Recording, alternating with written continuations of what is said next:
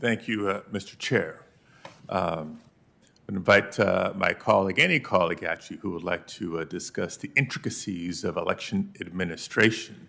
I'm more than happy to do so, having served as a chief elections officer for not just the most populous state in the nation for the prior 6 years, but home to the largest, most diverse and inclusive democracy of any state in the nation, even if it takes some alligator sausage and California wine to bring us together. Speaking of, Mr. Chair, I feel in many ways this hearing is a continuation of the quality conversation that was begun by the Rules Committee prior to the most recent state work period, of which I'm a member, as is Majority Leader Schumer, Minority Leader McConnell, and other leaders on this topic. And I raise that because in that hearing, some of our Republican colleagues raised the frame of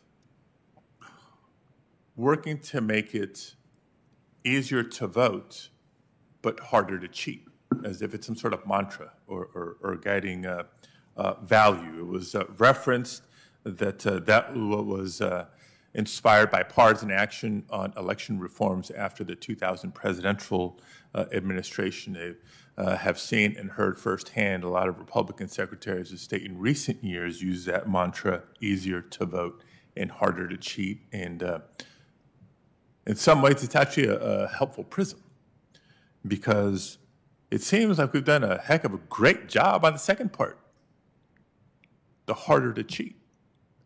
Study after study, report after report, investigation after investigation continues to document that voter fraud in America is exceedingly rare. The easier to vote part still requires a lot of work.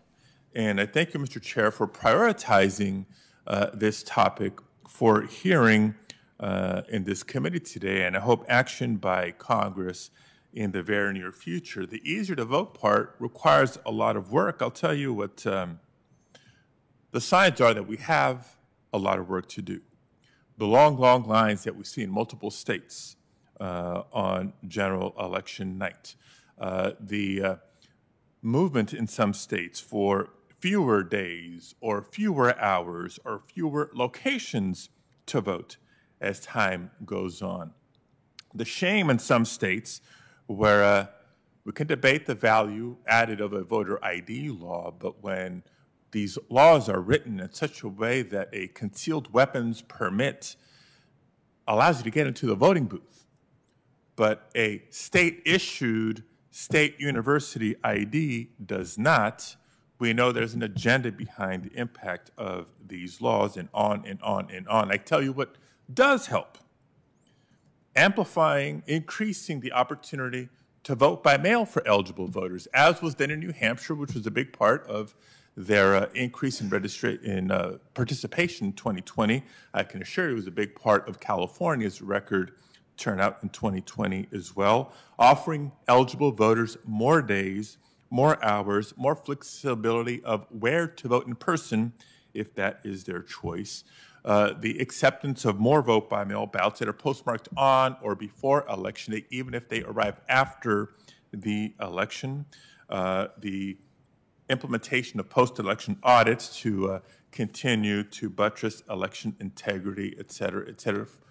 Mr. Chair, we have the playbook on how to strengthen our democracy, maintaining the security and integrity of our elections while facilitating more participation. But sadly, the term voter fraud, the potential for voter fraud, is used as a pretext to do the opposite. Now, several of our colleagues have also referenced how 2020 was an election year that saw record registration in most parts of the country, probably nationally as a whole, record turnout in many, many states across the country, nationally as a whole. And so why are the proposals making their way through Congress necessary? Well, you have to ask the same question when we see as of March 24th, 361 bills introduced in 47 states that would restrict opportunities to vote in our election. And I know some of our colleagues have said, well, just because they're introduced doesn't mean these measures are going to see the light of day. 5 have already been enacted, 29 have been passed by at least one chamber, and more still under consideration. Mr. Chair, that's a long preamble in the lead up to my main question for our witnesses here.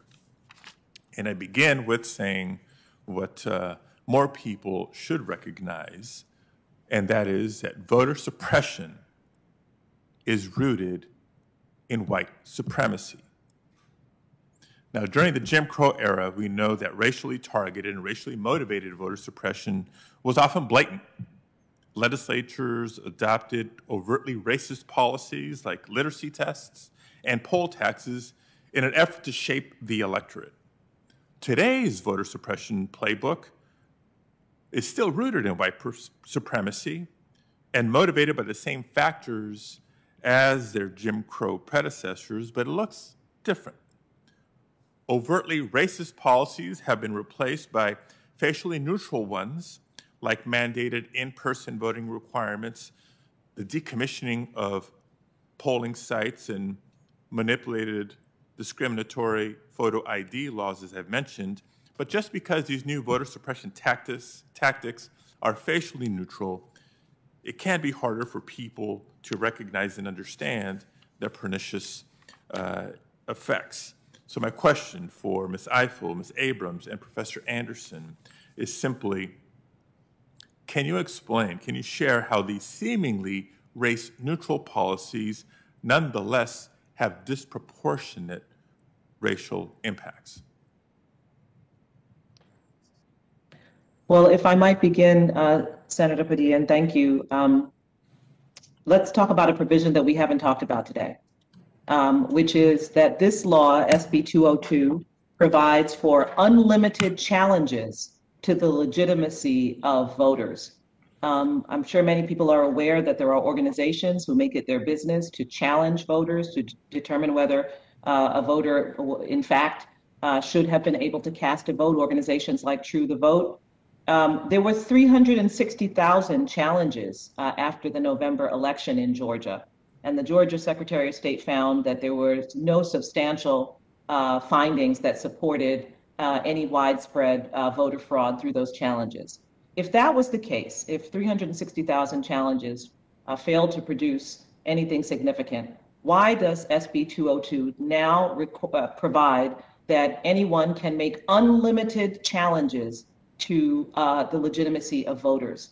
This is a form of voter intimidation that can often be used to target Black and Latino voters, to target voters who are from immigrant communities.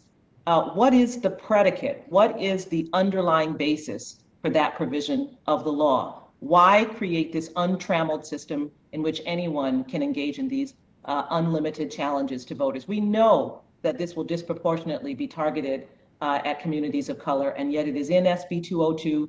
It is not connected to any evidence or predicate that it is necessary. It is not narrowly tailored. It is not designed to actually get at voter fraud. It is actually designed to create an unlimited system of voter intimidation that will be targeted at Black and brown voters. Ms. Abrams?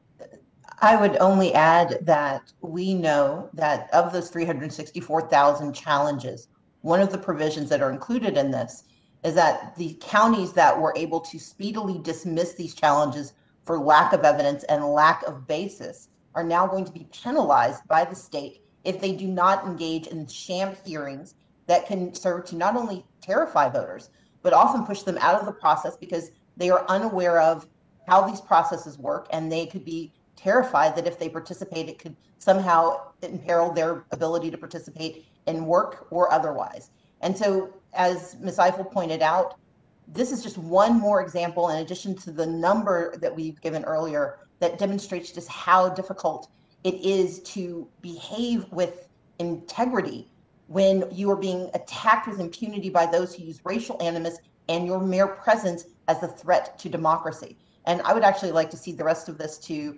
Dr. Anderson, who I think most ably can connect the dots between Jim Crow before and Jim Crow 2.0.